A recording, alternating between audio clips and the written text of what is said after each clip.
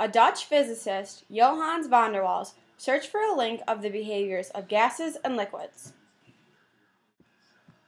In order to correct for the fact that the volume of a real gas is too large at high temperatures, Waals knew that he needed to subtract a term from the volume of a real gas before we substituted in to the ideal gas equation. That constant was constant B. Constant B is equal to the volume actually occupied by a mole of gas particles. After subtracting constant B, this equation is produced. P times the quantity of V minus NB is equal to N times RT.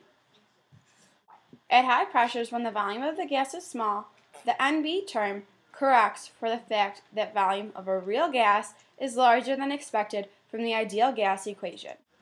The force of attraction between gas molecules that tends to hold molecules together causes two consequences.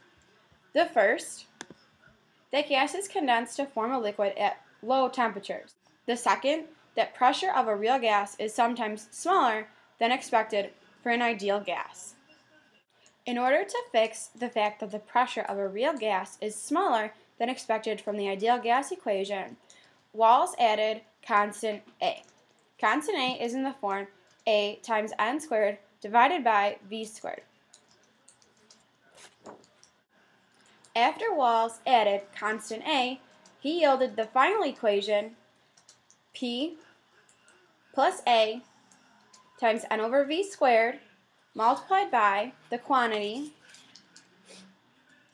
V divided by N minus B yields R times T. And that is the Johannes van der Waals equation.